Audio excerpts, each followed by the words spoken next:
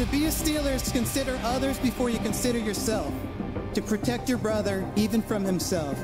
To give support at your own expense. And when wearing the black and gold suit of armor, make sure nobody desecrates it, disrespects it. Most importantly, we ourselves don't dishonor it.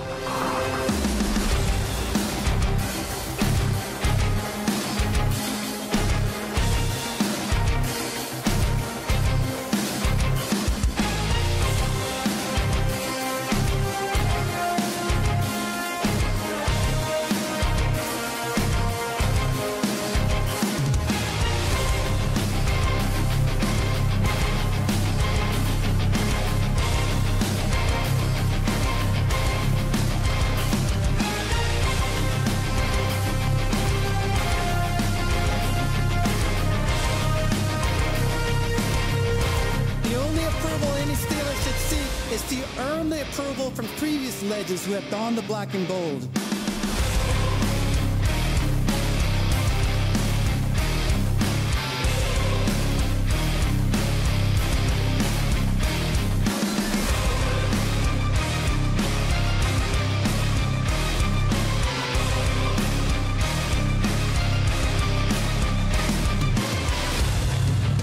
These virtues I learned while playing for the Steelers are what make the legacy of the black and gold timeless. They are passed down in the locker room from the steel curtain to anyone who valiantly wears the black and gold. Creating a brotherhood that is deeper than money, business, and winning. To be a Steeler is to consider others before you consider yourself.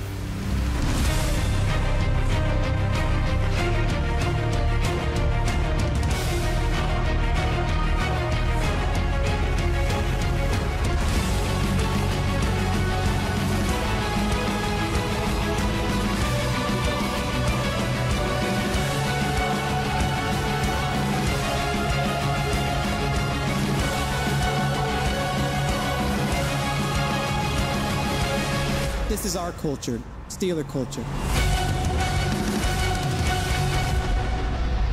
Now, here are your hosts, Rob and Dan, the SteelTwins.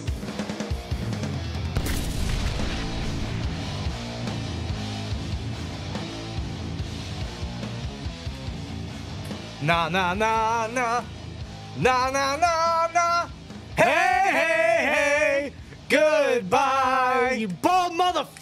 Na na na na, come on. Na na na na, everyone. Hey hey hey, goodbye. It's about fucking time, ladies and gentlemen. Ladies and gentlemen, Christmas came early. You want to talk about a miracle? Here's a miracle of all miracles. Matt Canada, I can proudly say, has been fired by the Pittsburgh Steelers. The day has come. November 21st will forever be enriched in Pittsburgh Steelers history as Matt Canada got fired day.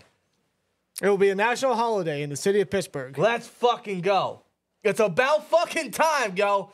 Seriously, how many times, how many years have we been preaching this? And it finally happened. We all feel good. We're all feeling great. Our voice was finally heard from whoever. There were mixed reports. Art Rooney fired him. No, Mike Tomlin fired him. I don't care who fired him. Someone grew a set, finally. This is the first time in Steelers history that a coach has been fired mid-season. First time in that's how bad this is history. This is history, ladies and gentlemen. This is fucking hilarious. This is how bad it is. I'll tell you what, man. This is the best day of my life. It's the best day of my life, too. Matt Canada's gone. Cheers to that. Man, this man is fucking gone finally. Someone finally told him and said, bro, you're not good at your job. This team is failing. You are failing. This experiment is failing. After 3.5 years, he is finally 3.5 years too long. This guy is finally gone, man. We are finally free. Everyone is free from Matt Canada and the jet sweeps and the checkdowns and the sideline dunks. And never having a 400-yard offensive game. Ever. And being outgained every game this freaking season. That's all gone. That's all. We're all free now. We are all free. And last week was the last game that Matt Canada ever called a game for the Pittsburgh Steelers. And this week versus the Bengals will be the first game in 3.5 long years that he will not call an offensive game. Nope. That he will not call a play. That alone makes me excited for Sunday. How we feeling in the chat? How we feeling, guys? He is finally gone. He's finally fired. It's about time. Our voice was heard. Steelers Nation has been heard. How many weeks has this chant been going around? Fire Canada. It went everywhere. It went to Germany. It went to London. It went to AEW. It went to the Pat McAfee show. It went everywhere. Any and everywhere you could think of. It went to the Pens game in their opener. It went to the Capitol. It went to the Capitol, bro. The capital of the United States. Nobody, no Steelers fan, no Pittsburgh individual wanted this man to be here. No. Their voices were heard all freaking year. The Steelers could not ignore it anymore. No, it's about time they finally listened to us and listened to the fans, and they did what was necessary. Whoever it was Art Rooney, the second, it was Mike Tomlin. I don't care who it was. Someone in power finally grew a set. Mike Tomlin saying it was his decision and his decision only. Apparently, players found out like everyone else did on the news, on Twitter, on social media, anywhere. I don't think they care as long as this fucking guy's gone. No one gives a fuck, dude. How many players have been calling out Matt Canada's poor play calling? How many players, not just on the Steelers, but teams we face, have said, "Oh, it's so predictable. We know what's coming. We know what's coming." Yeah.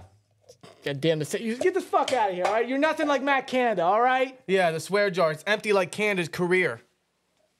It's in my fucking way and shit. Ruining my mood. Nothing could ruin this, man. Nothing could ruin this guy. Everyone was saying that Canada's game plan and his play calls were just terrible, predictable. Players were tired of it. Chuck Okorafor got benched because of it. Wrongfully benched.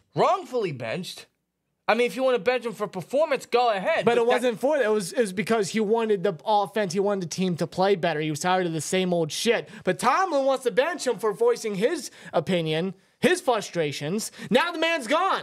So why was Chuck's bench, Tomlin? Why was Chuck's bench if you were going to cut him you're 3 gonna weeks You're later? going to give the guy his job back? You're going to give the guy his position back? Because the way I see it, the guy that you should be benching is on the left side, and he fucking played terrible. I agree. Who's worse, Dan Moore, Kenny Pickett, or Matt Canada?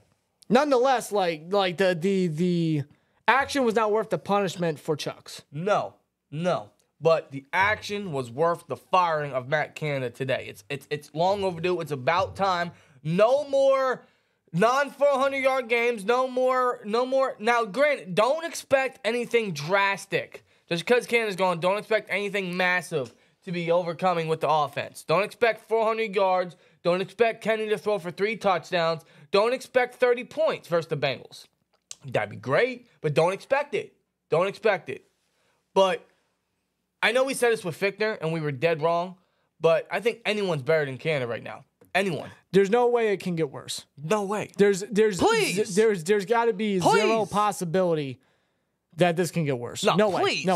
Every year, Canada was the OC. The rankings, the progression, the production were dipping down deeper than the Titanic itself. Yeah, seriously. Canada's gone, folks. Fire Canada's gone, and now it's goodbye, Canada. Goodbye, Canada. I think we also got to say a goodbye to the sign up here. That'll happen at the end of the stream. This is going to be up here for one last time. Maybe we should get a new sign that says goodbye, Canada. You want to pay another $50? Yeah. You sure? It's the best $50 I've ever spent. Are you kidding me right now? We still got to take it down, though. Oh, this thing's... Okay, we're going to take it down. Okay, we said this thing was going to be up until he left. Just like the bench Wallace sign was up there. Right. That was down until we got benched. Yeah, so it's only right we take it down, but it won't happen until after, at the end of the stream. Because not only we got to discuss Matt Canada's firing, we got to discuss some candidates, we got to discuss what this means for Kenny, and we got to discuss, of course, the Steelers versus Bengals matchup.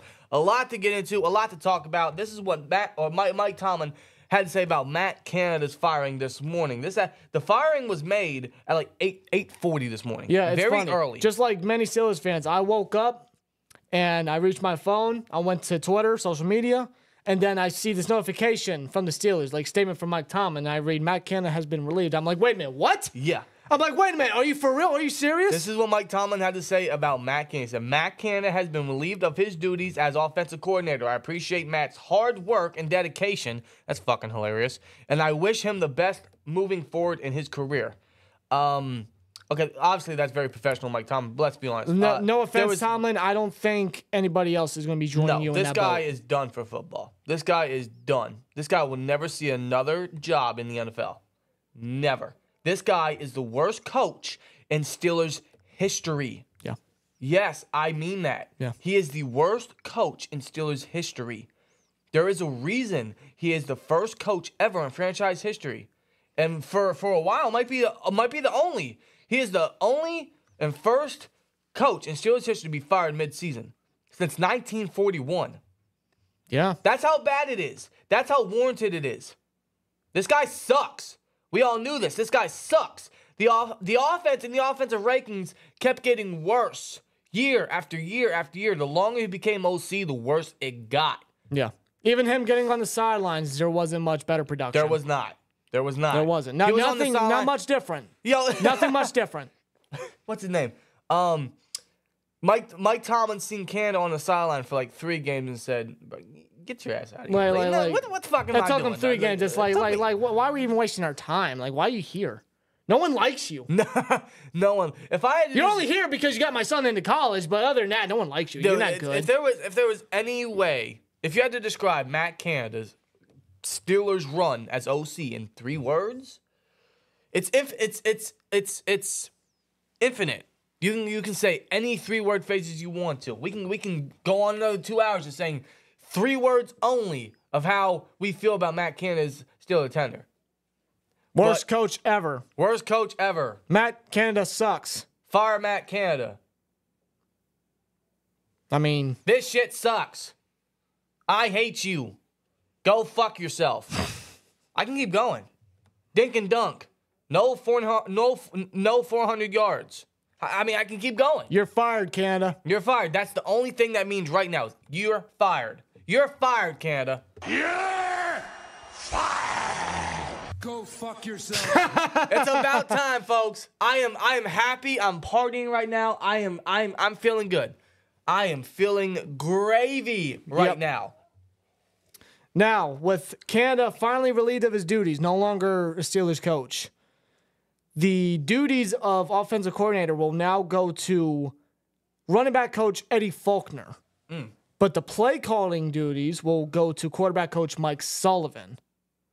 So they're both they're co-sharing the interim offensive coordinator position. Faulkner will be in the spot, making up the game plan and the playbooks and everything like that, while Sullivan will be calling.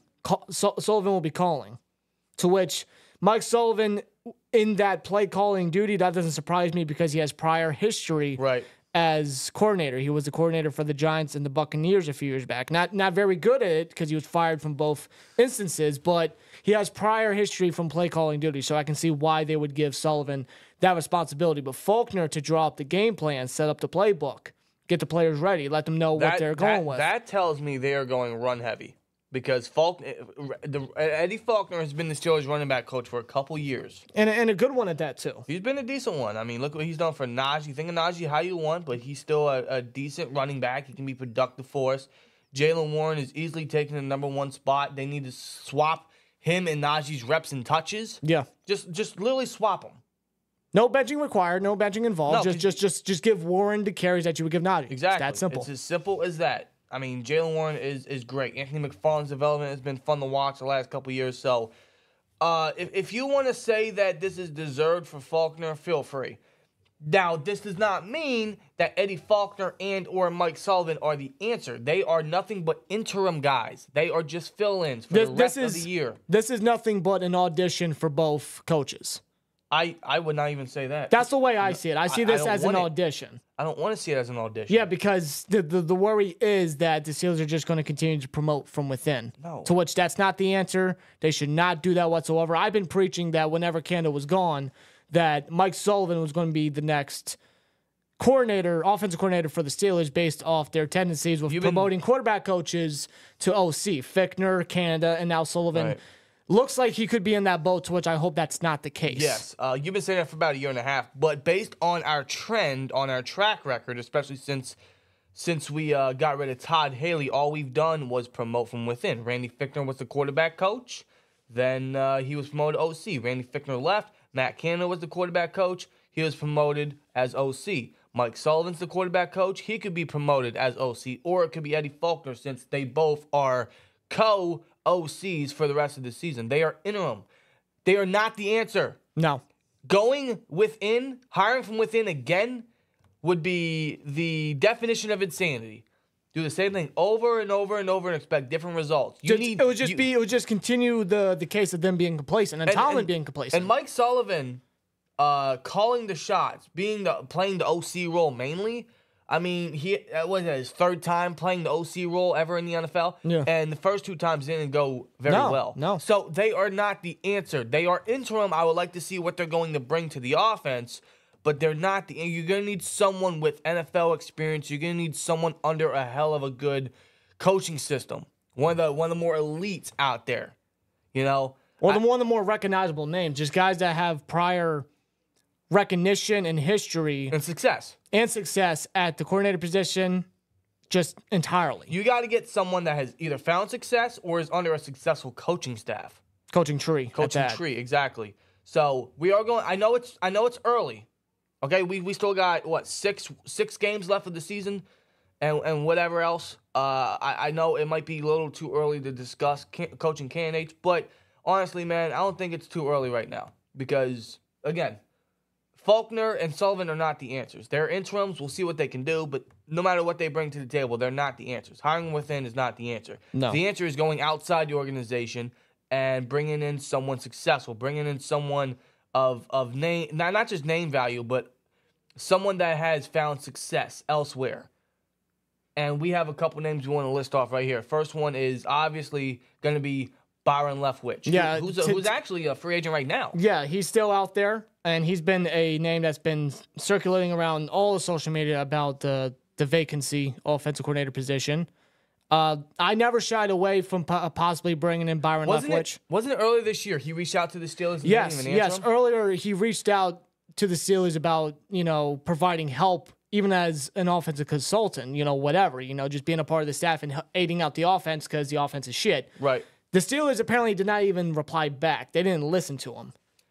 And they still aren't because they're going to rely on their position coaches underneath. For now. But I think bringing him in as an assistant or even just bringing him in now wouldn't be that bad of an idea. It wouldn't.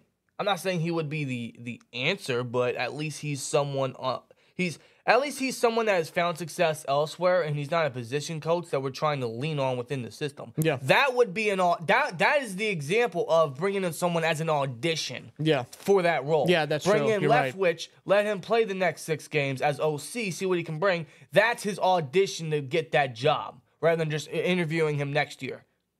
That is what I call as an audition. Right. Yeah, I get that. You're right. Right. But Byron Leftwich is going to be the most popular name probably. Another name out there is going to be Ken Dorsey. He was just fired by the Bills. People say he was a scapegoat for the Bills' mistakes, for the Bills underachieving in their failures. And Josh Allen's turnovers. Ken Dorsey would easily, 10 times over, more times over, honestly, than that, would be much better than Matt Canada. Yeah. He'd be a perfect fill-in, honestly. I would love Ken Dorsey. He found success with the Bills. He knows how to use his targets. So, yeah, I would absolutely love to bring in Ken Dorsey. Another one I'll throw out there is Cliff Kingsbury. As OC only, obviously. We know how he was as a head coach for the Cardinals. Not a good resume. He's not a head coach whatsoever. But, when you look at the quarterbacks he's worked with at the college level, Johnny Manziel was a great college player. He just didn't pan out in the NFL. But Pat Mahomes is obviously the most notable one since he was the head coach at Texas Tech when Mahomes was the QB there. He was obviously with Kyler Murray with his time in Arizona, and now he is the quarterback coach with USC, who is obviously Caleb Williams he's playing with, or he's working with. So that is a lot of name value when it comes to the quarterback position with Cliff Kingsbury. Maybe that's someone that we entertain and bring in for an interview, bring him back into the NFL scene. Just throwing his name out there. Yeah, to get his feet back in the NFL. Him as an OC just it's not a bad idea. He works more as an OC than a head coach. Another name I'll throw out there, and this is a familiar one, Pep Hamilton. Yep. If he sounds familiar, it's because the year we promoted Matt Canada, we interviewed Pep Hamilton for the OC job only because of the minority role. Mm-hmm. So we didn't view him as a serious How the fuck do you promote Matt Canada when you interviewed Pep Hamilton? Who the... Like, to this day, I know it was 3.5 years ago, but to this day, how the fuck do you fuck that up? Well, the Steelers did. They just brought him in for a minority role interview because that's required. Yeah, that's it. That's all they did, and that's what a lot of teams do normally. But they missed an opportunity at giving this guy a shot. Seriously, he's 49 years old. I'd love to bring him in, get him back into the NFL scene. He's worked with a lot of great quarterbacks over his time. So I'd like to bring him in, and you know, the Steelers are gonna have to do their they are gonna have to do their minority role interviews again. Yep. They're gonna have to. It's the NFL rule. Even if they want to promote within, which again is not the answer, they're still gonna have to do their minority role, minority interviews. So Pep Hamilton should be another one. That's someone they should seriously consider. Another one we'll throw out there. Deuce Staley. Deuce Staley's out there. Yeah. Staley. Yeah. Deuce Staley. He's the he's the assistant head coach and the running back. Or running game coordinator specifically for the Carolina Panthers. He actually held that same role with the Detroit Lions when Dan Campbell was first hired by Detroit. So, and considering, because I mentioned assistant head coach, I don't think the Steelers have filled that position yet since John Mitchell retired this past offseason. I'm going to check that. So, as of right now... we do not have an assistant head coach. So, if we're looking at getting somebody to fill in that assistant head coach role, since it's pretty vacant at the moment... Now, they easily could have done this much earlier during the offseason if they got rid of Matt Canada, like they probably should have. Eric given Eric Bieniemy that role, considering he was gifted that role in Washington for the Commanders. But we didn't do that. We just kept Matt Canada. Just to fire him 12 weeks into the season. Yeah, so, but if there's a guy that we want to give the assistant head coach, because the assistant head coach, I don't think Deuce is going to walk away from that. Because that's a pretty secure role right there on the team. Obviously, he is a former Steeler. So, yeah, he was the backup running back for Jerome Bettis and Willie Parker. So, yeah. But if we were to offer him the assistant head coach role and the OC position, I think that would give him more. I think he'd be more welcoming to that offer, right? Instead of just the OC role, because why would he leave for an offensive coordinator position, but then leave an assistant head coach role? You know what I mean? And he worked under Doug Pearson with his time in Philly as an assistant head coach, as the running back coach. So if we were to offer him that assistant head coach role, but give him the offer of the OC position, to which, I mean, many people have argued that he's more than deserving of an offensive coordinator opportunity. Yes, this would be the time for it. Which he absolutely is. You know, he, like I say, he worked under Doug Pearson, and if they're going to view Eddie Faulkner as a serious guy that they're going to lean on to take over the offense for the rest of the year, and it's probably going to be a name they're going to look at to retain that position if they want to keep the in-house promotions, which I'll keep saying it is not the answer. No. Then they should view Deuce Staley as a reasonable option because of the same position coach, but also assistant head coach. And just, again, he worked under Doug Pearson, who has a good coaching tree. Very good coaching tree. So I think that's a serious name we should look at. There was another name you were telling me about off camera, man. Yeah. And I really love this idea. He's a guy that has caught my eye. His name is Clint Kubiak. If the last name Kubiak rings a bell, Clint Kubiak is the oldest son of former NFL coach Gary Kubiak, former Broncos and Texans head coach. And it's actually kind of crazy because both of them kind of have a similar pathway into the NFL. When Gary Kubiak first broke into the NFL as a coach, he was taken under the wing, under the coaching tree of Mike Shanahan, Kyle Shanahan's father. Right. Legendary coach, great Broncos head coach, won him 2 Super Bowls. You know, Gary Kubiak was the offensive coordinator, and I think at the same time quarterback coach within the last years of John Elway's career, where they won back-to-back Super Bowls with Terrell Davis as the running back. Right. And because of how successful he was with however long he was with Denver as the offensive coordinator, that got him a head coaching role with the Texans, then later the freaking Broncos again. And we know how he did with Denver as a head coach, won him Super Bowl 50. Right. And Clint, he is actually currently the passing game coordinator for the San Francisco 49ers, which, light bulb, who coaches the San Francisco 49ers? Mike's son, Kyle Shanahan. Similar stories. And it's legitimately a carbon copy story. It's and crazy it's because the story's great, but the coaching tree, the coach that he's under is even greater. I mean, that's the son of Mike Shanahan, and this is the son, Clint Kubiak is the son of Gary Kubiak. It's like both the two fathers of these coaches worked together for a long time, great history. Now the sons are working together.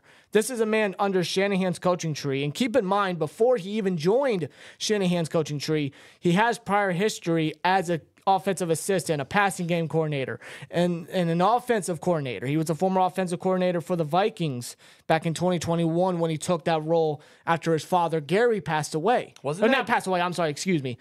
Stepped away. He retired. Wasn't that Jay Jetta's rookie year? I don't know. I think it might have been. It was first or second year. I thought it was 2020. Well, first or second year, regardless. I mean... Yeah, I checked back. That offense was 12th ranked. Overall in offense. Wow. So it's not too bad, top 15. It's kind of something that we're kind of looking for, a step in the right direction. This is a man that is under Shanahan's coaching tree, and we've all been preaching that we need to get somebody from the Shanahan coaching tree because that coaching tree is very successful. First of all, last year when we were entertaining Steelers offensive coordinator options before they unfortunately elected to keep Matt Canada just to fire him 11, 12 weeks into the season. But... yeah. We were looking at Thomas Brown, who was the assistant head coach and tight ends coach under Sean McVay. And McVay has a great coaching tree. And McVay came from the Shanahan tree. Exactly. Both Mike and Kyle. See where this is going. And I think Thomas Brown's now the OC for the Panthers, right? Yeah. That's the name we were entertaining. We need to go out and get someone under a great coaching tree, a great coaching staff, someone that has succeeded, an offensive coaching staff that has succeeded in the NFL. And you bring up Clint Kubiak. Look at Kyle Shanahan's coaching tree. It might be one of the best in the league. Robert Saleh, Mike McDaniel, who's probably the most offensive wizard in the league. Yeah. DeMeco Ryans, Mike LaFleur, who's with the Packers, right? Yeah. Or is he with the Jets? One of the two. Matt LaFleur? Mike LaFleur. Mike LaFleur. I never heard of Mike LaFleur. I think that's Matt's brother. I never heard of Mike LaFleur. Regardless. I mean, you see the names out there. I mean, the history speaks for itself. Clint Kubiak would be a great option, dude. Yeah. Just based on that reason. And he's 36 years old. He's young. He's more of a modern offensive mind. And he's just picking the brain. He's soaking up all the information that Kyle Shanahan is feeding all his coaches from And he underneath. appears to be doing very well for Brock Purdy at the same time, that's the argument that people continue to make with Kenny Pickett. You give him a more competent, younger, fresher offensive coordinator, that, is more modern and up to date with the NFL. You have him work with Kenny Pickett, then maybe Pickett can kind of break out. I still kind of have my limitations about that because Kenny's had his moments, he's had his opportunities, even when Canada was making up the plays, drawing up the plays, the opportunities are there, just Kenny's missing them completely. So if he's missing it with Canada, then why should I believe he's going to finally hit it with another coordinator? But if the Steelers want to think that way, a guy like Clint, with how young he is, the passing game coordinator that he is for the Niners, just a solid resume that he has, plus a Kubiak, family heritage, the bloodlines. NFL bloodlines. The NFL bloodlines, that the Steelers love, So. They love that shit. So it's like Clint could be a serious consideration for that OC position. And I see the chat, they throw a name out there, the Dolphins quarterback coach, Darrell Bevell. That's another name, too. I mean, look at the development of Tua. I mean, it's very... And he's under Mike McDaniel's coaching tree. I mean, I know he's only been the coach for the Dolphins for 2 years, but you see the offensive genius Mike McDaniel is. You see the points they're putting up. You see the explosiveness, the high energy that offense sprouts out. I'm jealous. Yeah. I'm fucking jealous. So, yes, that is regardless, anyone that is outside the organization that has found success under a good coaching staff is someone the Steelers should consider. They have an endless amount of options next offseason. They can look. They will do their due diligence. They will look within their organization. They'll look at Faulkner. They'll look at Sullivan. They might even look at our assistant offensive coordinator, right? None of them are the answer. Hiring from within is not the answer. It has failed us time after time, and it's gotten worse year after year after year. Ever since Teddy's left, the offense has only progressed worse. Yeah. Because of our decision to offensive coordinator and our decisions to promote from within house. The defensive coordinator position's even hurting because of the same reason. Mm-hmm. It's got to stop. It has to stop. The in-house promotions need to end. You need to go out and grab someone outside the organization under a successful coaching staff. Particularly someone offensive-minded like a McDaniel or a McVay or a Shanahan. That's just the way to go in the NFL nowadays. You have to. You have to. Because when you look at Tomlin's coaching tree, I mean, it's not even growing. No. And he's been here how long? No. That thing hasn't grown. No, That is stuck down in the ground, in the dirt. That's not coming up. No. So it's like you have to go out your way. You have to adapt to the NFL culture nowadays. You got to get somebody from somebody's coaching tree. Right. That's the way to go. So that's why teams like the Dolphins and the Niners and the Packers, you know, they found success. Real good success at that. Exactly. So if there's a couple names that we are going to be seriously looking into, like we threw out Leftwich, we threw out Pep Hamilton, we threw out all these other names, right? But if there's some serious guys we are looking at, and shout out to the chat for this name, I wasn't even looking at him. Darrell Bevel for sure, Clint Kubiak, or Deuce Staley. Those are my 3 top options, at least as of now. I haven't looked any deeper yet, but as of now, those are my 3 top options next year. They're going to have to do some minority interviews because that's the NFL rule now. So definitely can make them serious considerations. But don't just do it for the sake of, hey, I did this, I followed the rule. No, they are serious considerations, serious candidates. They're just out there waiting for the opportunity. They have an endless, dude, the line is piling up right now. They have an endless amount of names for next offseason. It fucking excites me. Yeah. It's up to the Steelers whether they want to let any of them in. Or they just gonna close up shop, be like, nah, it's closed, it's closed. You know, we're gonna stick with the guys we got now. No, that can't be the way we go. It failed you. No, you got to open up the doors. You got to open up the club. You got to let these guys in. You got to let these guys in, man. Let them have some fun. Let them party it up. Let them use these weapons. Let them come in and bring their input, their knowledge, their offensive minds, their scheme, because the scheme we have is freaking old as shit. It's stale. Let them run free, dude. Seriously. Let them be what they need to be, because this position, the coordinator position that has opened up, this could be a big opportunity for anybody to really make their mark in the league, make their mark in the NFL. Yes. That way they get a big opportunity 2-3 years down the road. Right. This is what coaches work their way for. It's what Tomlin did. Dude, look, that's what Tomlin did as a DC for the Vikings. And then he fucking made his mark in the interview with Dan Rooney, and now he's been the head coach however long. Many coaches crave for this opportunity. Dude. You can't just gift it to the people that are in-house. You can't be doing that. That doesn't work anymore. It's more of it's like, hey, thanks for your service, but, no, we're not doing that. We're not being buddies. We're not being team-friendly. No, we're going out and doing the proper business decisions. Today, the Steelers did that properly by firing Matt Canada. Took them 3.5 years, but they finally did it. Better late than never. Better late than never. You're absolutely right. I'd much rather them fire him now than keep him the rest of the season and just let his contract run out. Fuck him. He sucks. Fuck him, dude. Seriously. Nothing personal, but it's business. It's as simple as this. If you're not qualified for the job, you got to get out. You're done. You suck. You fucking suck. I am sick and tired. I got so sick and tired of watching him for 3.5 years. It's about time. And I want to give a shout out to the chat for bringing out another name. Shout out to the chat, man. They're bringing up some extra ideas. Ben Johnson. Yep, Ben Johnson. The Lions OC. The only problem is, will he lateral from OC to OC? They do that. They can do that. We're going to need permission from the Lions to do so, but would he lateral from the Lions to the Steelers? What do you want to leave Dan Campbell for Mike Tomlin? I mean, based off the resume, I think just about any other coach would want to come coach for Mike Tomlin, based off the type of person and leader that he is. But I don't know. The Lions are on a hot streak, and Dan Campbell's, he's building something. I mean, I don't know if Ben Johnson would want to leave that. No. One thing I would definitely not do is look at any college coaches. No, I would not. No, I would not. Because that was Canada. That didn't work. Let them come in as position coaches and build themselves up. That's how all these other guys are where they're at now. Yeah, can't just bring in an offense or a college coach and make them the OC with a young offense that really needs to start striking within a couple years. Next year, seriously, next year's make or break for everyone on the offense. especially Kenny Pickett. We'll get into that later. But no one from college. Bring in someone that has built their way up throughout the league. And someone with a successful and a very modern coaching staff. That's what they need to do. The line is long, but you better start interviewing every single last one of them. I want to hear interview after interview after interview after interview.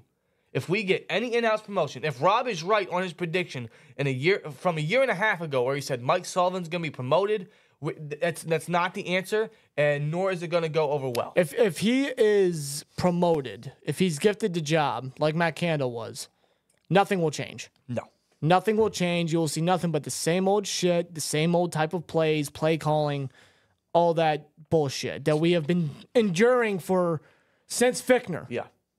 Too long. Right. Too long. Too long. Enough. But I will say, man, and what we'll talk about when we get into the Bengals and the Steelers game, it's that, this might be exciting a little bit because we might finally see some middle of the field. We might see less checkdowns. We might see a little more aggression up in the field towards the middle of the field. We might get a little more aggressive in the passing game.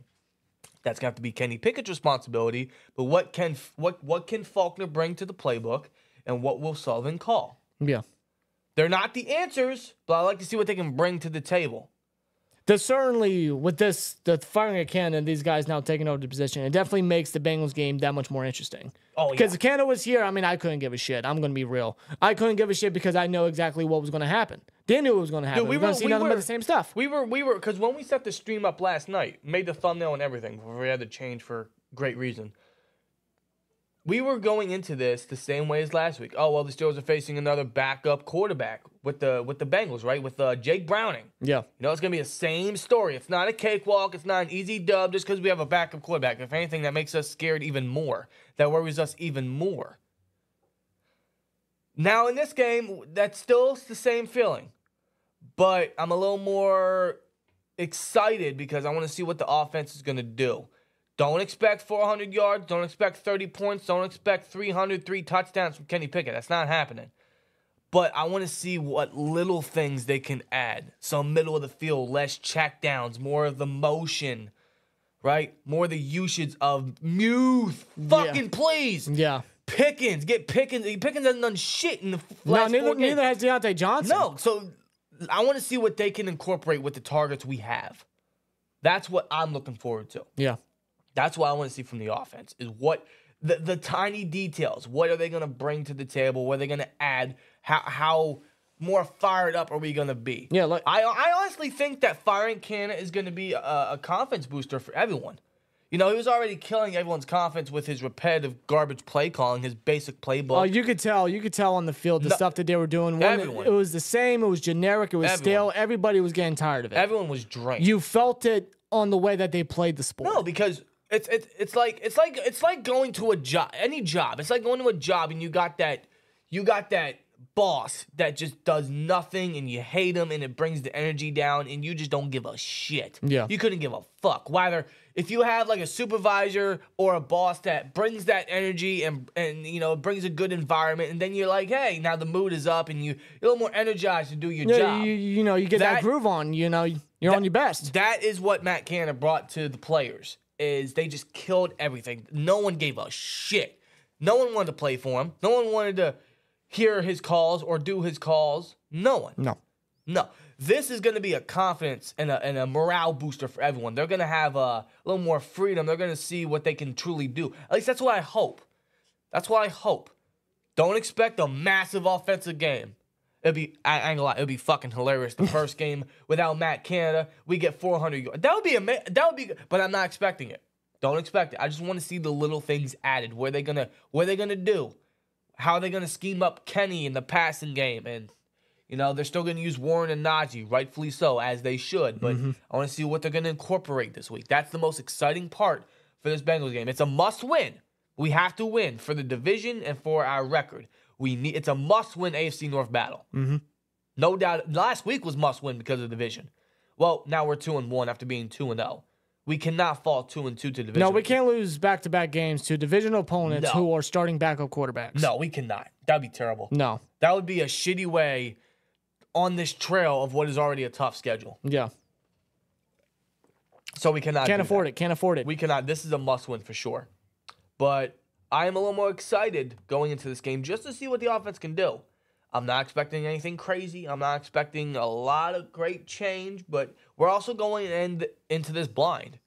We don't know what to expect. No, but you know, Canada just not being there, let alone, is just enough excitement. It is. It is. Now you could dig up some of Mike Sullivan's old tape and what he called when he was with his previous OC jobs, and kind of get a glimpse of what he might do. But I want to see what Eddie Faulkner's input's going to be. Yeah. Again, they're not the answers. Even if they do good, they're still, because the hiring from within thing is never. It should never be a thing towards the Steelers' mind ever again. Well, let me just say this. Say that they do solid. They do real well on the offense. The offense is more progressive and more productive and everything like that. The Steelers, in their mind, they'll obviously be in consideration, but that doesn't mean give them the job. No, because that is the thing with Tomlin, is as long as they handle business and they do what's necessary to get a win, it doesn't matter how they do it. It could be as ugly as it was versus the Packers or any other dub we got.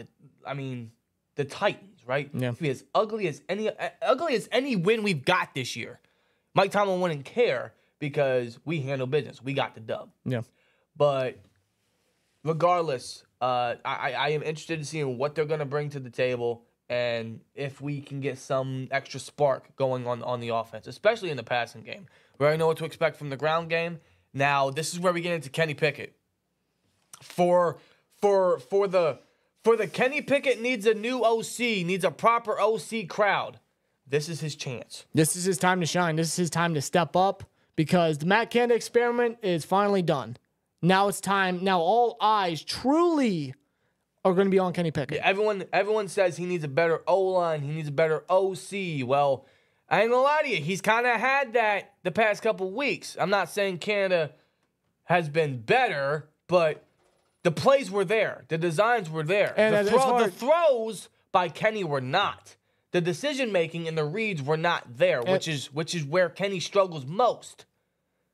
That is still going to be retained with Kenny, unfortunately. Yeah. That's what people got to understand. Yes, the play calls suck. Canada sucks. He's finally gone. We'll see what the new guys can do, right? We'll see what Faulkner and Sullivan can do. But Kenny as a quarterback and his decision-making and his reads and what he does under pressure, everything he is as a quarterback fails. It sucks. That's what people got to understand. That's why I don't really believe that an OC change is going to boost a lot. All I think of with a proper OC is they're going to scheme around Kenny's failures. They're going to make him a check down artist. They're going to run better screens, better blocking schemes to use our yak ability. That's how I envision a proper OC building around Kenny Pickett as a starting quarterback. I don't trust Kenny's arm. I don't trust his decision making. No, and because of that, I don't trust him making. He's a one-read quarterback. And because of that, I mean that's limitations for the offense. We cannot afford to have any more limitations. But for everyone that's giving him the benefit of the doubt, saying he needs a better OC, this is his time now. Yeah. And no, I don't want to hear the excuses. Well, he still needs a better O-line. He needs an actual OC, not a position coach we put the OC job into because we fired. No, that's not an excuse. And I know they're coming. I know we're going to hear it. Faulkner and Sullivan aren't really OCs. They're just interim guys. I am not ready for that conversation. I am not trying to hear that. That is not an excuse. No. You want a better OC? Well, guess what? He's without Canada. Everyone says he fucked up Kenny's development and he wasn't really good for Kenny. Well, let's see what Kenny can do now. Believe me, I want to see him succeed. We all do. But I don't think him as a quarterback is going to change much just because Canada's gone. The plays might change. The aggression offense might change. It's up to Kenny if he can strike. Yeah. It's up to Kenny if he can make the reads, make the throws, and can get down the field and throw the football. Yeah. Please, throw the football. The basic fundamentals, just being able to execute on those plays, get the ball to his targets. So I'm not trying to hear no excuse. Everyone using the Canada excuse or the O-line excuse. Well, this is his time. This is his time. It is. I'm not trying to hear, well, our interim guys aren't really the OC. I'm not trying to hear that excuse, dude. It's now or never for Kenny. I was already done with Kenny, especially after last week. No, after the Browns game, last week did it in for me. I was done. I was done with Kenny. Well, now we don't have Canada. I still don't trust Kenny, but let's see what he can do. Yeah, Fine. I'll sit back. I'll observe. I'll watch as a fan. I'll root for him, and we'll see if he can truly step up without Canada. Yeah, so Kenny, you don't have Canada anymore, so go out there and play like you freaking should, like the first-round quarterback we selected you. Exactly. Go out there and ball out. Go out there and make the plays. Go out there and be a fucking quarterback. Yeah. So I'm not expecting it, only because you got to watch you got to see Kenny Pickett as a quarterback. He is not good at anything he can do. It's things that coaching cannot fix. It's things that OC change will not make a difference on. Kenny can only fix Kenny. So this is his chance. These next 6 weeks is his chance. Can he go through his reads? Can he throw down the field? Can he throw accurately? It's like he's playing scared. He's playing a little too safe, too conservative. Yeah. Now it's time for him to grow.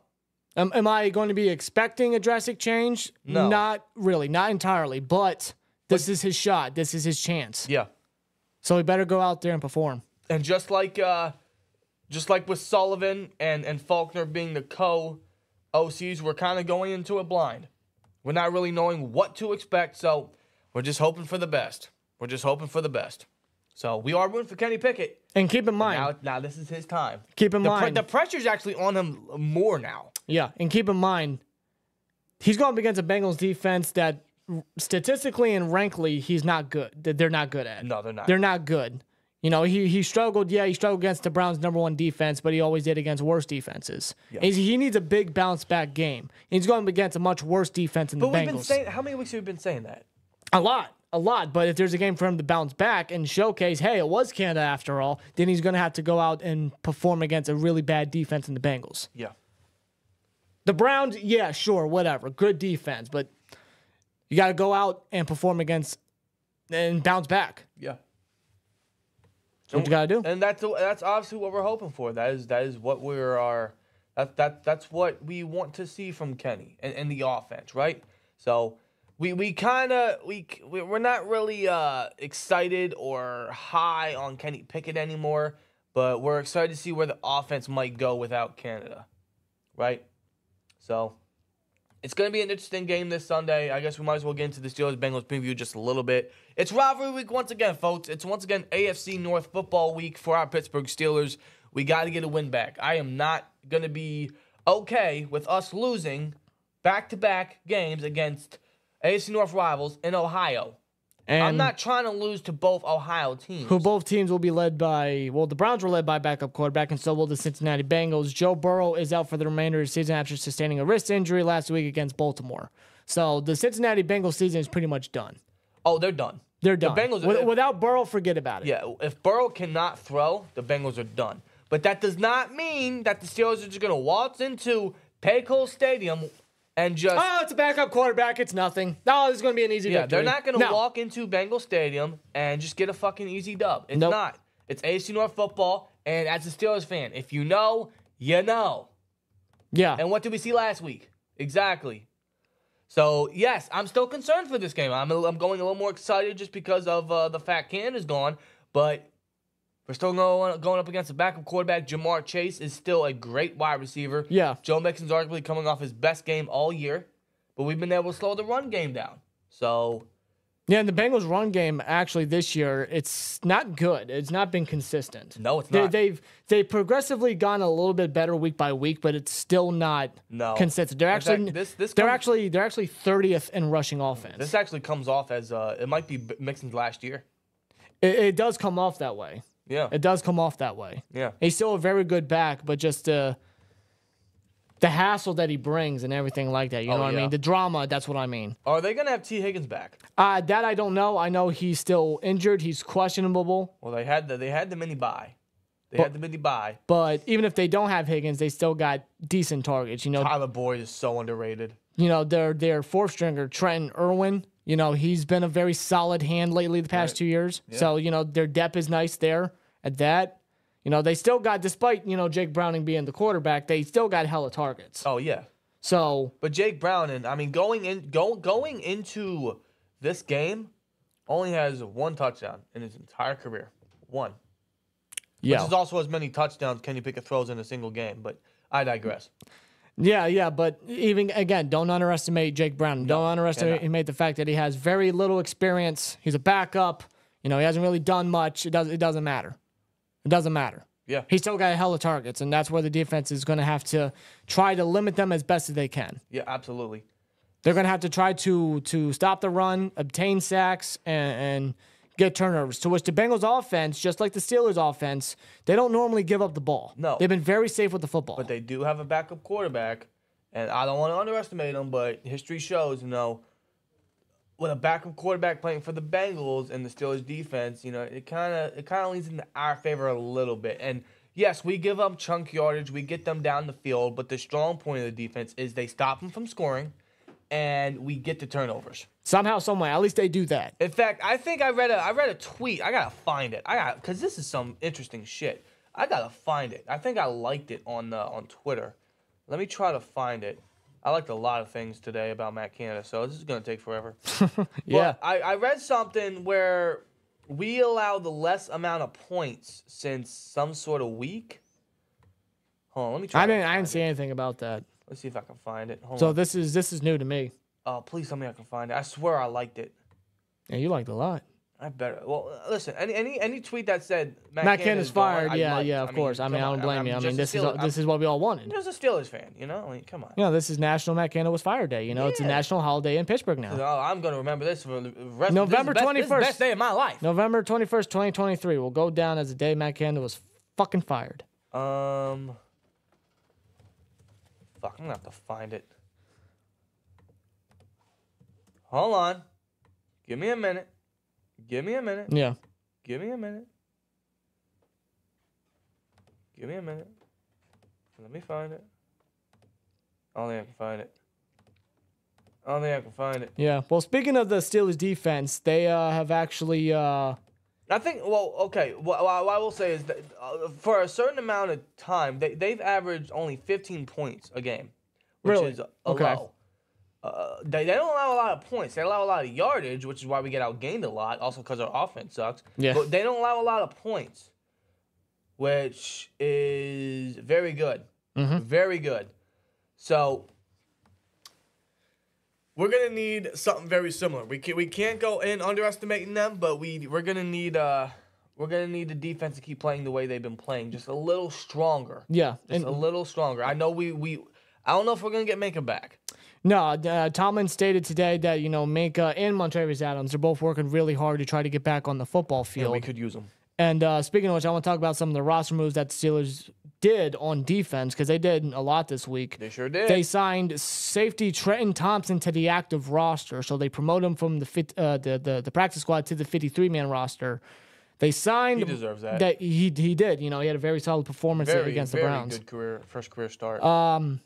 Then for the practice squad, they signed Miles Jack. He came out of retirement, so he passed the physical. He's on the practice squad for inside linebacker depth. Miles Jack is back. And safety Eric Rowe, former Patriot and Dolphin and Eagle. He started his career with the Eagles. I know him mostly with the Eagles, but yeah. Yeah, he's also been added to the practice squad, considering the fact that Keanu Neal's on IR, Minka's hurt. We're pretty bare at strong safety. It's not a bad pickup. It's actually a solid pickup. Starting experience, veteran piece. It can't hurt whatsoever. Just like the Miles Jack, depth, capabilities. Starting experience, veteran. It can't hurt. Whatsoever. And the Steelers also placed Elijah Riley on injured reserve. This disappoints me, man. Elijah Riley in the past couple weeks has popped off the TV screen. He is everywhere. He's always making plays. He's making strong tackles. He's using the nickel blitz, creating pressure, making plays. Hell of a nickel blitzer. Making tackles. That upsets me, man. He needs more playing time, and when he comes back, he deserves it. I think he's very good depth. Yeah. He's a very good piece for the dime package. And really built his way through training camp, too. Yes. He was a very notable name throughout training camp, so hopefully he gets back real, he gets a solid recovery, a healthy recovery, a quick recovery at that. We see him more on the field, hopefully later toward the end of the season. Right. But they did add a linebacker today, and no, it was not Shaq Leonard. No, I was actually surprised he got released by the, or he was waived more so by the Colts. And do you want to go over why the Steelers may not claim him off waivers?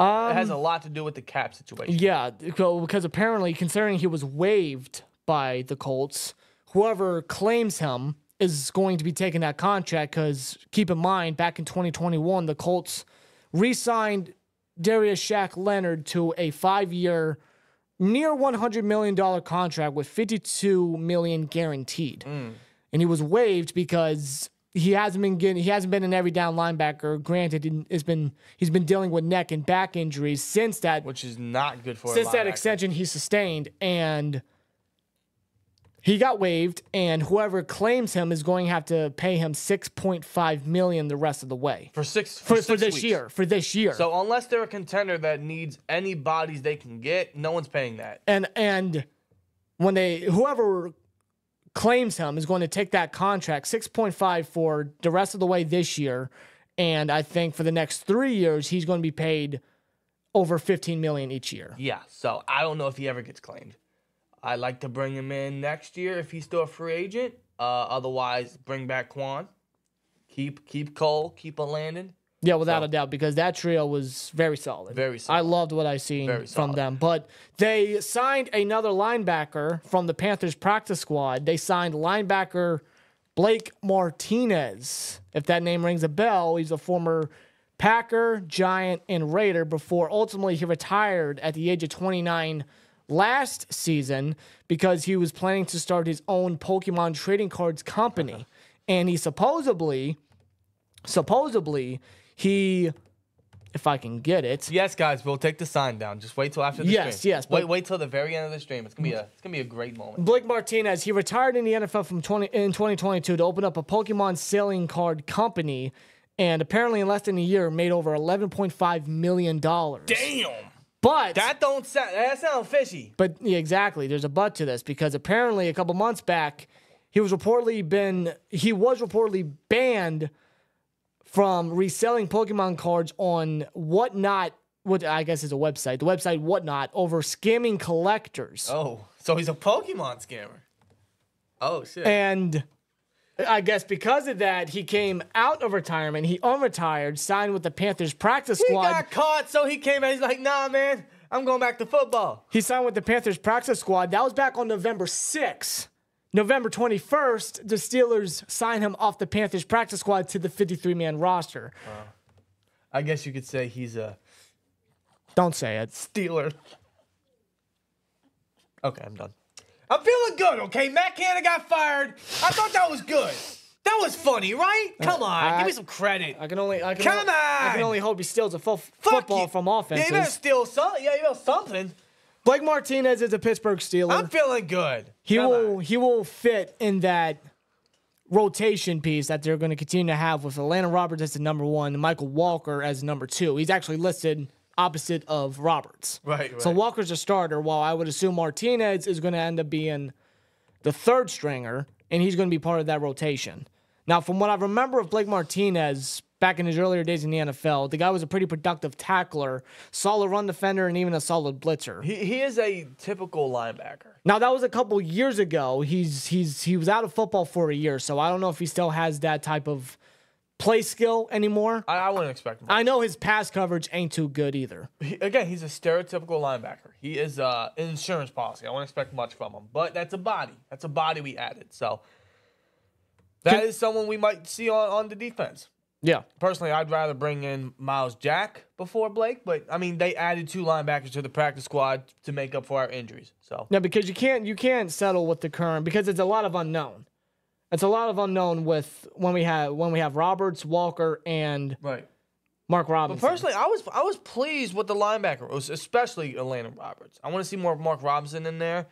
Michael Walker was kind of everywhere on the football, but I was pleased with the linebacker room. That's not to say they'll be perfect the rest of the way, but I was comfortable. But I think that was a lot of unknown and a lot of risk there, considering with the inside linebackers and how unlucky we've been at that position with injuries and all that. Right. They wanna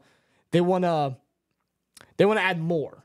They want to have more bodies, you know, just in case. Yeah, you know, it's a good move, and I'm glad that they're adding bodies to the linebacker room. You know, they're being extra secure about it. Yeah, they're gonna need to. So how they perform is yet to be determined. We'll have to wait and see, you know, how they are. But they're extra names, they're extra bodies. We'll see what they do in the Steelers uniform. You know, we got a legit Steeler and we got an old Steeler back in the frame. So exactly. Are there any good linebackers this draft? Yeah, there are a few. There are two that come to mind. There's Tommy Eichenberg from Ohio State, and then there's Jeremiah Trotter Jr. Bloodlines, man. If that if that rings a bell, he's Jeremiah Trotter's son. Yep. Yes, you're getting old.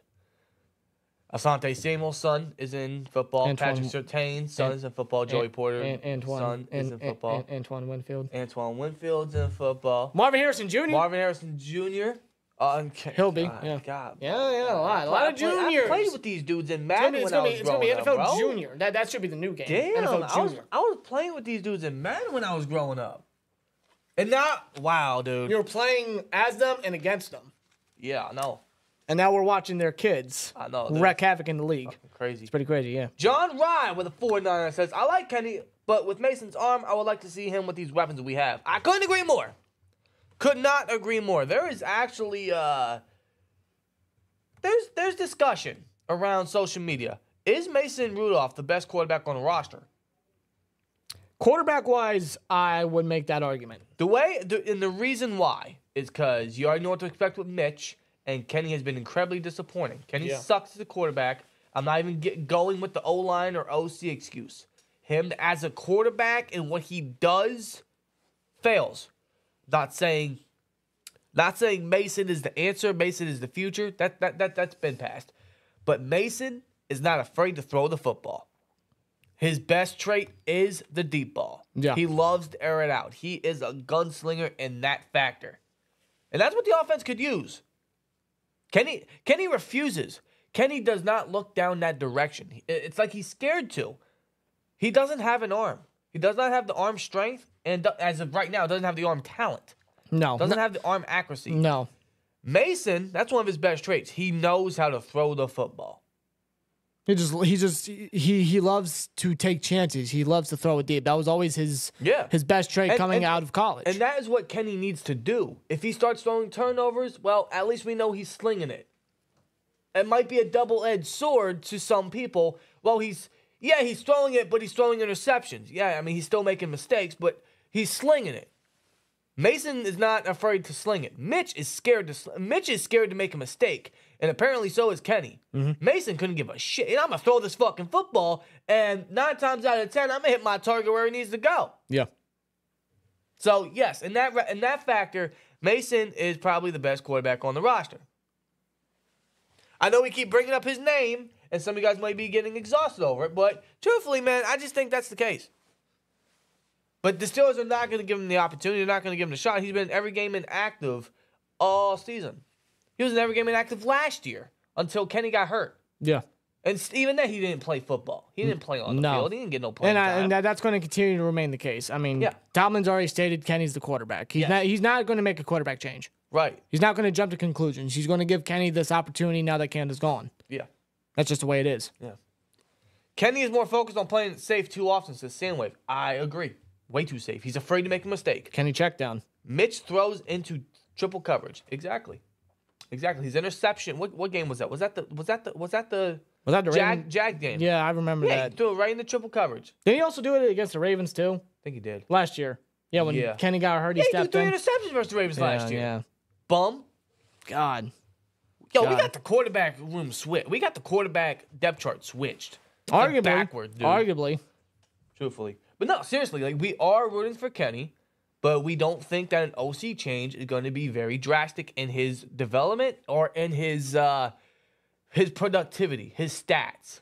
It might help in scheming and in some cases, but until Kenny starts playing a little more fearless, I suppose, aggressive, and starts slinging it and starts working on himself as a quarterback in the way he just reads defenses and senses pressure and trying to evade pressure instead of constantly having to do the freaking spin move. Yeah, the Kenny Pickett. Like that's don't do it. That Oh, is, don't tempt me now. Come on, Matt Canada got fired. Come on, I gotta hit it one time, right? know. Maybe when the sign comes down. No, don't do it. I can't laugh, dude. My throat's fucked up. I was celebrating this morning when Matt Canada got fired. No, so for real. now my But voice is you shot. know, Kenny's still got some things to work on. Hopefully, with this change, he can. But again, limitations, low expectations about that. Yeah, but obviously we're rooting for him, man. We're rooting for everyone, man. We are rooting for Sullivan. We are rooting for Faulkner. We're rooting for Kenny. We're rooting for everyone. I just want to see what these guys are going to bring to the table. I want to see what they're going to do with this offense, with their weapons, how they're going to use their weapons. Are they going to incorporate George Pickens more? Are they going to incorporate Muth? If so, how? Are we going to see the middle of the field? Are we going to see some motion? Are we going to see more Calvin Austin? How are they going to incorporate the run game? Are we going to see some pony formations? What are we going to... The small details is what I'm looking most forward to. Yeah. I'm not expecting anything crazy. Don't expect the Kenny breakout. Don't expect 400. Don't expect 30 points. Don't. Just focus on the small things. If that's the case, we're going in the right direction. Yeah. And this is the time now. Honestly, man, I know we should have been done it. We should have been done it. It should have been done at the bye. He never should have came back. No. But it should have been done at the bye. But like Rob said, better late than never. If you look at our schedule right now, there's no better time to get rid of this bald bum bitch. Say that fine. Look at that. Look at our schedule, dude. We got the Bengals, we got the Cardinals, we got the Patriots, we got the Colts, got the Bengals, got the Seahawks, and the Ravens. Yep. Some of that schedule looks a little easy, cakewalk. But if you're a Steelers fan, you know, nothing's ever easy. Yeah, considering because especially the quarterbacks leading the charge for these teams. The Bengals, Jake Browning twice. Kyler Murray, to which, I mean, he not living up to that contract. Mac Jones. Or Bailey Zapp, whoever they want to throw in there. Doesn't matter. Colts. Gardner Minshew, he's a solid starter, solid fill-in. The Colts are 5-5 somehow. Jake Browning. Again. Then we got the Seahawks and the Ravens to close it out. Yeah, Geno Smith and Lamar Jackson to end the season. Those are our two most difficult battles. And those are our two last games where it's the most important. Big time. So these next 4 games, or 5 games, are going to be very crucial. They can't keep losing. They can't keep playing down. And I'm hoping with the timing of Matt Canada's firing, it kind of lights a fire under them. Like, hey, yeah, we're 6-4, and we could have won these games. We left points off the board. We're not utilizing these weapons properly. Our schedule's getting tight.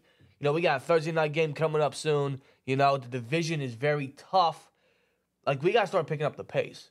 That should be their sense of urgency right now. Yeah. Like we said, getting rid of Canada was probably a great confidence booster for everyone. Now everyone's going to have this next certain drive or excitement or desire to play on the field. Whatever we do with our players and scheming and the play calling, that will be determined Sunday. But everyone's going to have that new sense of morale, which is great. And now with the schedule and the playoffs looming, that should give everyone the sense of urgency to start stepping their game up.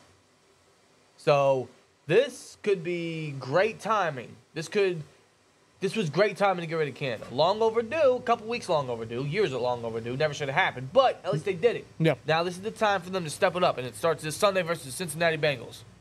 Our first game without Matt Canada. In 3 years. I am so glad we can say that. It feels good. It feels good. It feels good. And I didn't think I could say that until next year. I don't have to wait next year. I could say it now. I'll say it now. I'll say it again. The first game without Matt fucking Canada. And we will all be able to witness it Sunday. Thank Christ. Thank Christ. Yeah. Yes. Do I sound sick? Maybe. I'm coming down with something. Excuse me. So if you hear a sniffle or whatever, or if my throat sounds a little deeper, yes.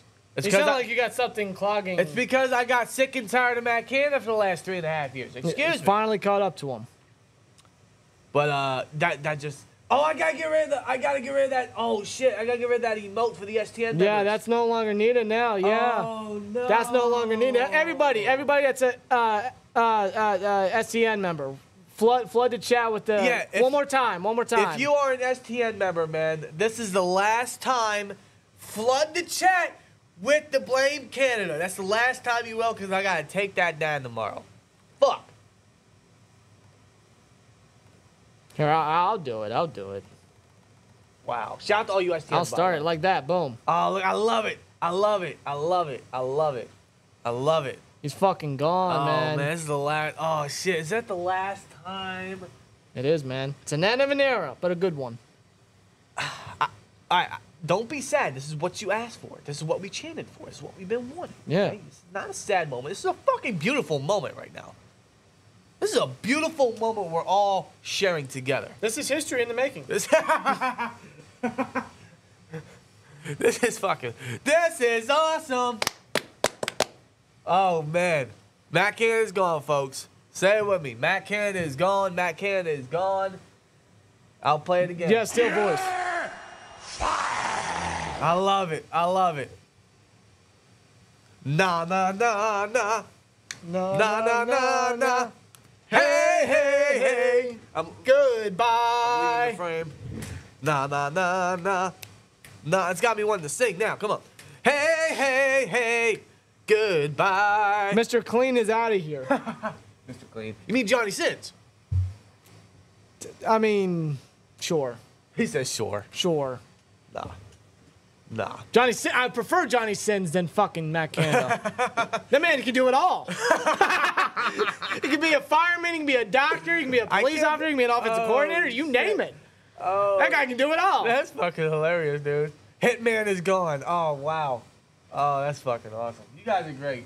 God. We're all experiencing this moment together. I'm so happy, so proud this guy's gone. It's got me wanting to dance. It's got me wanting to party. Let's go, dude. Let's fucking go. Matt Canada is gone. Yeah, a man lost his job. Well, guess what? There's so many other jobs out there, and if you're not qualified for a position, you got to get the fuck out. So he's out. Thank God, dude. Thank God. It's about time. The bald bastard is gone. The bald bum bastard is out of here. No more Matt Canada. None of it. And hopefully this Sunday, no more jet sweeps, no more checkdowns, less checkdowns at least, and more middle of the field. We might actually be able to see that. That's what I'm looking forward to. That's kind of what I'm anticipating. So, but I think with Canada being fired, this comes down with an end. You want to do the honors? Yeah. You bought it. I bought it. No, you grab one side, I'll grab the other. All right, ladies and gentlemen, this is when. Don't cry. This is what we wanted. We said that we were gonna keep this up till he's I gone. got used to this. Okay, we're gonna take this down live. It's only right. We kept it up all stream, so now it's time to take. I'm not getting rid of it. I'm not getting rid of it. I'm gonna keep it forever. I'm gonna take my sweet time getting it down. I'm gonna keep it forever, but it's never gonna be hung up again because there's no point. There's no point. So.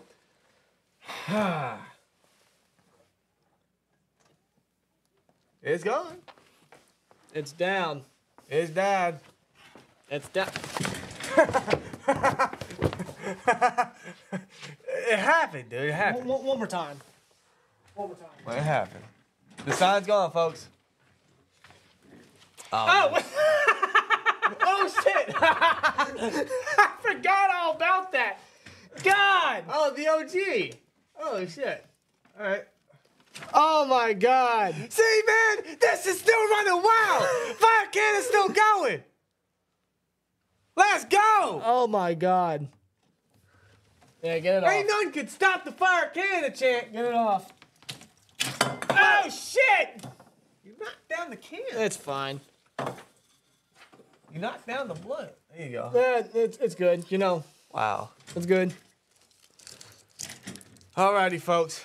New sign, Fear the Browns. Who the fuck are you trying to fool? All right, you know what? I'll give you this. You broke us so much, we actually fired a coach. I'll give you that. Yeah, so thank you. I'll give you that. Thank you. Don't fuck yourself, but thank you. I'll give you that. I'll give you that. At the end of the day, fuck Matt Canada. Goodbye. Thank you, Steelers. Good riddance. Yippee-ki-yay. Motherfucker. And no swear. Swear jar is off limits. Like, Yeah. that is nothing's added tonight because this is all warranted. Yeah. We have been through 3.5 years of All this this, garbage. all this is from Matt Canada. All right, I'm done. I'm done. You know, I really want to just erase that Matt Canada name. You know, I just want to erase it from history. I just want to like never speak of it again. Yeah. But unfortunately, you know, he's going to be brought up a lot, especially the next couple weeks as we see hopefully the offense improves. But he's gone. We don't have to worry about him. We don't have to see him. It's over. As long as he's out of here, good riddance. It's over. Good riddance. The Matt Canada era is over. And honestly, man, it just, I don't know about y'all, it brightens up my holiday already. It brightens up my Thanksgiving holiday already. It's already off to a phenomenal start. Yeah. Like, I'm loving it. This is awesome. But I think with that being said, man, we're going to end this celebration of a stream and this preview just like that. Matt Canada is fired. No more Matt Canada. And this Sunday will be the first game without Matt Canada. That feels good to say. Yeah. Took 3.5 years, 3.5 too long, but it finally happened. We ain't got to worry about him no more. Good riddance. And I never want to hear, see, or speak of you ever again. I want to propose a toast to you, my brother. To you guys watching the Steelers Nation. Good riddance and goodbye, Matt Canada. Don't let the door hit your ass on the way out. Feels good. It's a great day. It's a great day. It's a great day. It's a great day. This is what we all been waiting for. And it finally happened. With that being said, we're going to get on out of here. We appreciate every last one of you for joining us in the celebratory of a stream.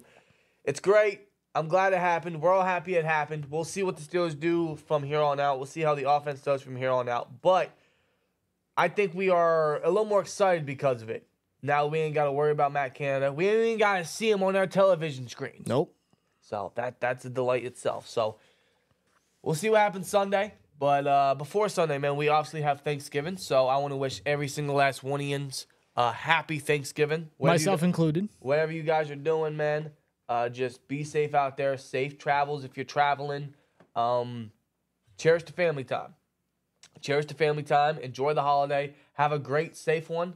And just eat everything you can is what I can say. Yeah. It's the one day where you can eat everything and not feel guilty over it. So just, you live one life, eat whatever the fuck you want. So eat the ever-living shit out of anything that is made at your house. That's all I got to say. And to make things even better, we also got 3 football games Thanksgiving. Yeah, so we makes got it even football better. Thanksgiving, so. But sincerely, happy Thanksgiving to every single one of you. Cherish the meal. Cherish the family time. Have a great holiday. Have a great holiday. Blessings to all you guys. And we thank every single last one of you for joining us tonight. And I guess we'll see you guys on Sunday is when the next time you guys will see us. We might clip some segments of this, make it separate videos, but we will be live again Sunday for the game versus the Bengals. And hopefully we get a dub. Hopefully we can rebound. And hopefully the offense can do something a little more interesting. So that's big time. That's what we're excited for. But again, you guys have a great, happy Thanksgiving. Enjoy yourselves. And before you know it, it's beginning to look a lot like Christmas. My favorite time of the year. So you guys have a great holiday. Appreciate every last one of you. Make it a great holiday. Make it a strong week. See you on Sunday. And at the end of the day, bro, fuck Matt Canada. You're fired! I hate you, bro. I fucking hate you. Go fuck yourself. You bald piece of shit. Good riddance. I'm glad the Steelers called you in the office just to say you're fired. Yeah, waste your gas. Nothing personal. He just sucks, dude. He's the worst coach in Steelers history, bro. Goodbye.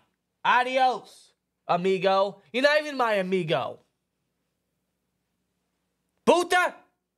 Christmas came early. Christmas came real early. This is all I wanted for Christmas. Now I got to find a new one. I hope the Steelers win the Super Bowl. No, that ain't happening. That ain't happening. That's asking too much. You know what I want But for this Christmas? should be a start. This could be a good start to the path of that. Right? You know what I want for Christmas? I want Matt Canada to never, ever come back. I want Matt Canada to never even be heard of again. I wish him all the well in his life with his family, but I never want to see his name ever again etched in the NFL. I'll get PTSD, bro. Yeah. Happy Thanksgiving, guys.